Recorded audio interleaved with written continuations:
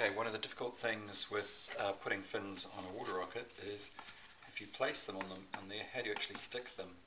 Well, the key to that is to actually just make a lip, and you need 2 bits of cardboard to attach it. Now you can use one as a template. Now this isn't necessarily the ideal size, it's just one that I've cut. So it's really up to students to decide on the size, the shape, and how many to put on there. All I'm really trying to show you is how to actually do it. So I'm just drawing out the shape and using the first one as a template. And now I'm just going to cut that out. And also the thickness of the cardboard, again, that's up to students.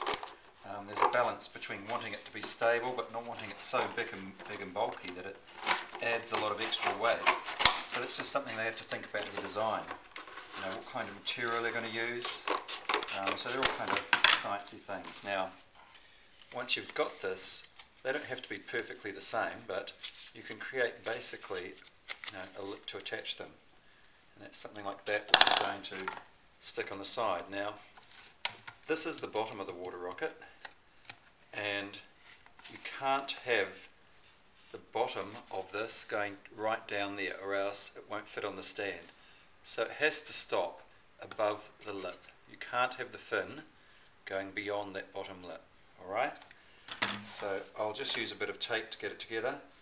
You can use any tape that really works, and this is just some kind of sealing tape. So I'll just cut out a couple of bits. So first of all, I'll make sure those are about the same, so and just put that around there. Put this around the bottom.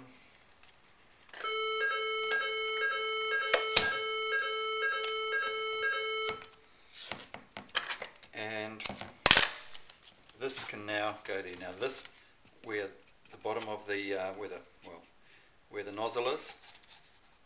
Now say I put it there, I can just put that on there and try and seal it down. And then on the other side, seal it down again. That's one fin. Now exactly where it goes, whether it goes down low or up high, is up to the student. I kind of let that up to them to work on the design themselves. How many? Do you just put 2? Do you put 3? Do you put 4? Do you equally space them? How big they should be? The thickness of the cardboard, that's really all up to the student to decide how they do that. So I just wanted to really show you how you actually attach them. Now I'd actually probably use a little bit more to attach it on there properly, because it's got to stay rigid when it goes up. Okay, so that's how you put fins on the water rocket. Now, second thing is it does need a cone at the top. Now that's pretty straightforward. It just gets cut off and a bit of tape can go around there. It needs to be reasonably watertight, but it only has to hold water for a little while. Now usually I just put some tape around there a couple of times, and that's a design.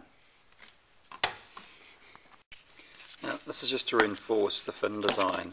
Now, irrespective of the size or shape, you need to have a bit at the end which is going to be for attaching to the rocket.